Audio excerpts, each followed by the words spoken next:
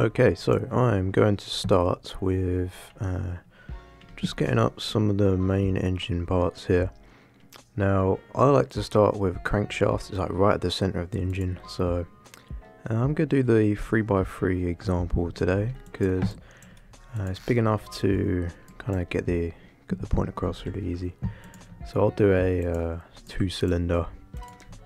You could just repeat this on, and I'm going to get the cylinder next.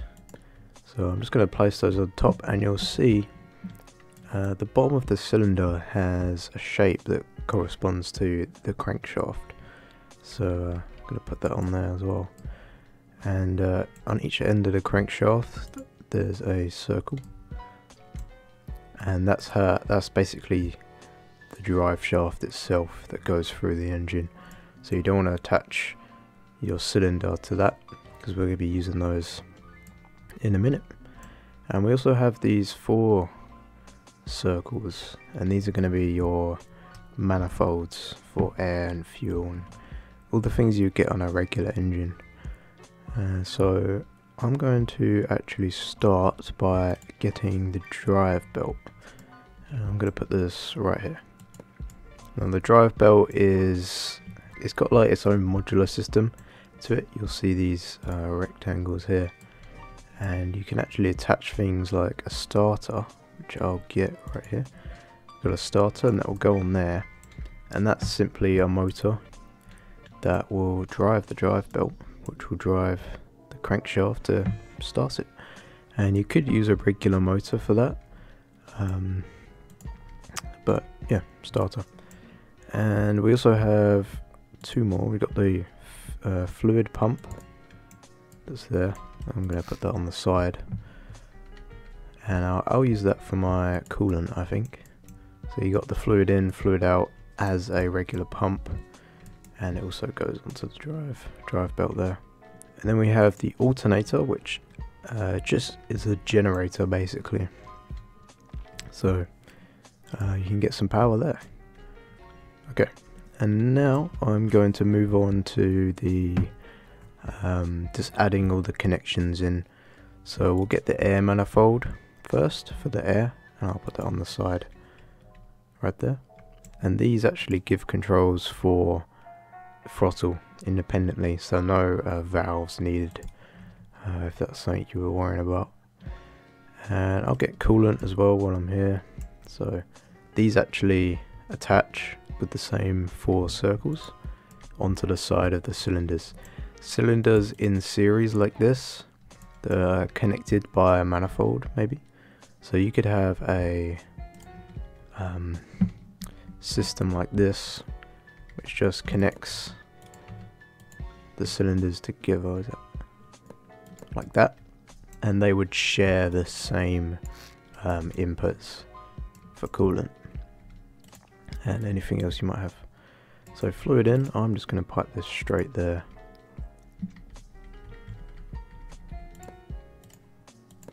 And that will be a nice light blue. And then got fluid out, this will be a dark blue. This isn't actually going to cool itself, the pump, so what we're going to do is pump it through a radiator or heatsink or whatever you want to use for your coolant. So let's do that. Get the blue.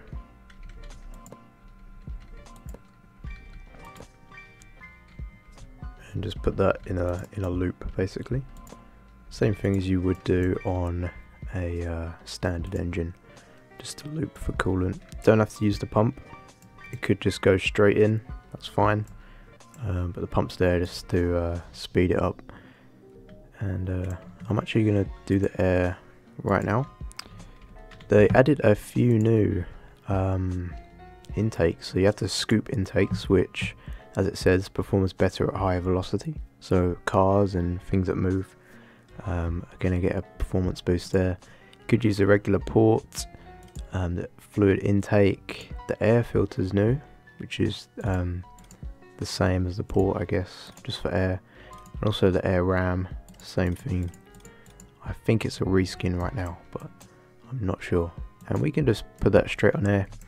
If you don't want to, if you have your engine enclosed or something, you have to pipe that out to open air. Fuel manifold now, here, and I'll put that there, and I'll just get a simple large tank to go on the side. Okay, so now I'm going to get some drive on my engine. So what you can do here is actually use a clutch. They have a new clutch block for the different size engines that can just go straight onto there and give you some power. I could use a flywheel, which once power has been taken off, the flywheel will keep the engine turning at speed.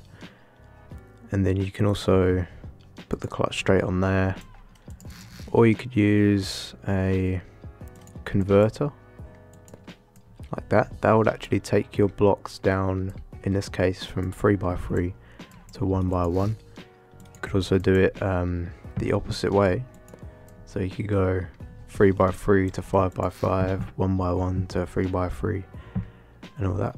So I'm just gonna do a regular clutch on there for this one, and I'm going to give it a gearbox, which are pretty cool.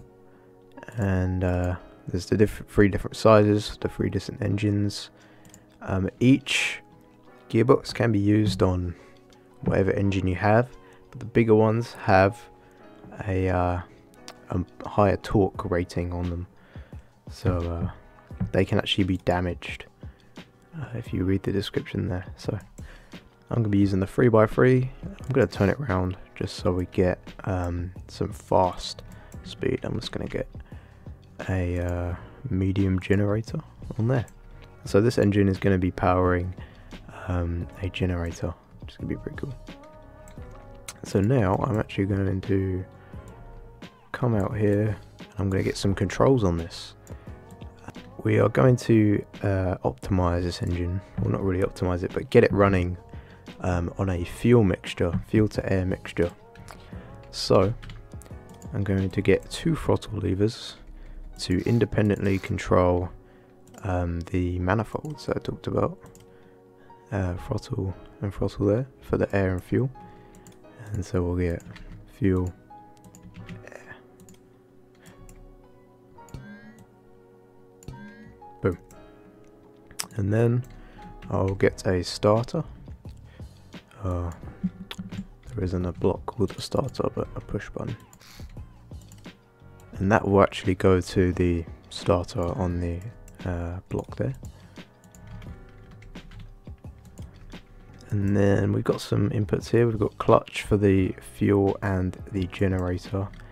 I'm simply going to give that a constant number of 1, which is going to be fully active.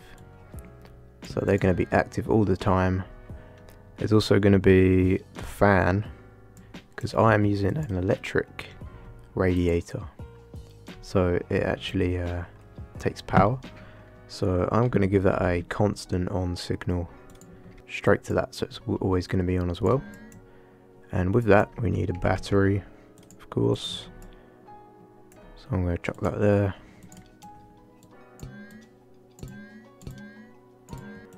Oh yes, we need exhaust, I forgot about that.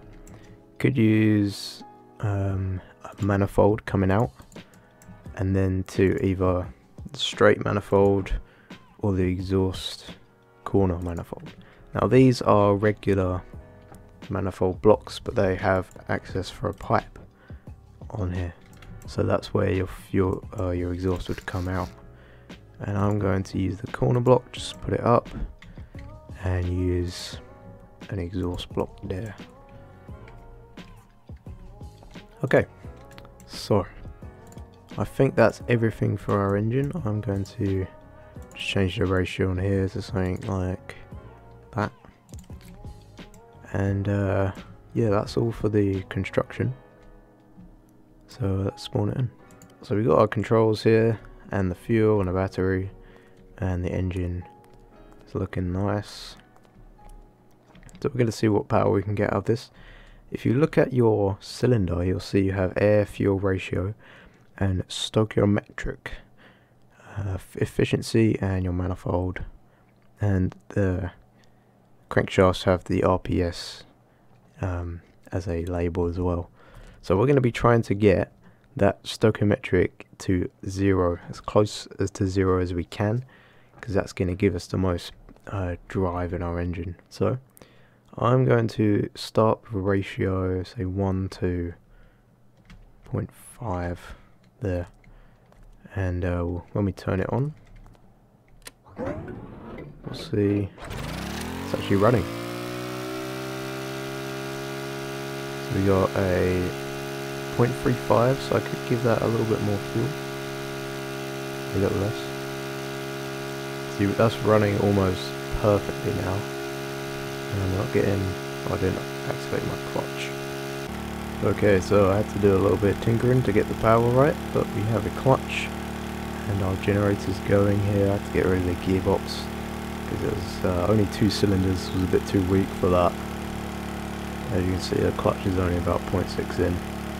But yeah, it's running nice. It's kind of draining our fuel fast. This is a large engine. So that's gonna just about do it for this tutorial, guys. Hope you enjoyed and you learned how to make an engine in Stormworks. It's gonna be really exciting to see what comes out on the workshop with these engines, and what kind of crazy power we can make. So yeah, thanks for watching.